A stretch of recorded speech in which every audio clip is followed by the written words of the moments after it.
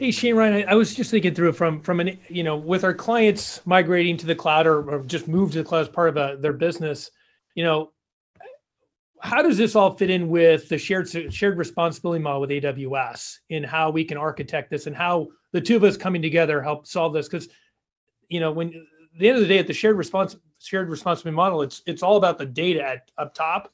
So again, is a perfect fit as far as how we can help our clients based on where they are from a maturity perspective and resources perspective.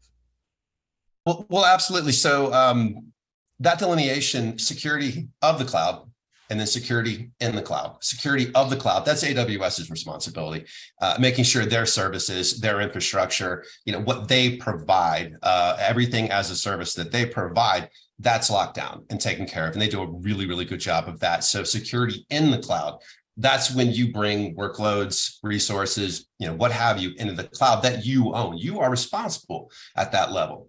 Those are your assets. If you have vulnerabilities, whether you've introduced them or something you purchased has, you need to be responsible for that. And so that's what the combination of Guardium and our managed service is going to help you with for sure.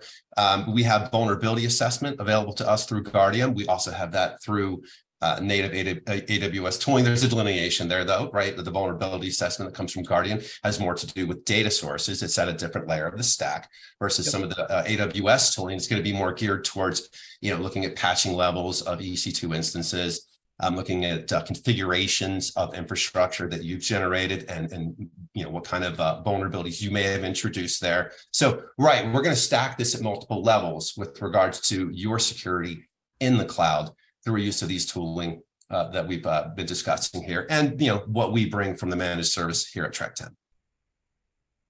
Awesome. And for the folks that are on the call, if you're not familiar with that, shared responsibility model, definitely check it out. I mean, it's one of the pillars, if you will, for AWS, and how it's a governing principle, if you will, on how to use AWS effectively. So definitely something to take a look at.